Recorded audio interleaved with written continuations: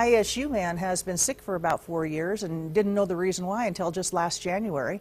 Matt Schugert found out his chronic illnesses stemmed from mold problems growing in his apartment. Local News 8's Angelina Dixon talked with Steve DiGiulio from Advantage Inspection Properties today. How can the mold be prevented? Carol, mold can only grow from water. He says it's best to check many areas of your house to make sure nothing is leaking. These are the many problems you might be able to find in your house if you're not careful.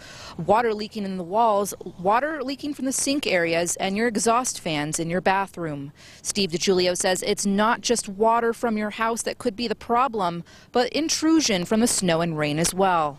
Moisture. Moisture is the biggest place that causes mold. Moisture and improper ventilated areas. And it will. Improperly installed windows will cause that also, and mold will grow in the walls because, of course, they're not ventilated and they're dark and musty. You know, and also in attics. People that are having bath fans vent into the attic area.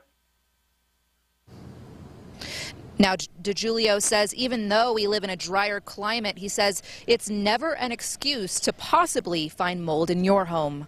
Reporting live in Pocatello, I'm Angelina Dixon.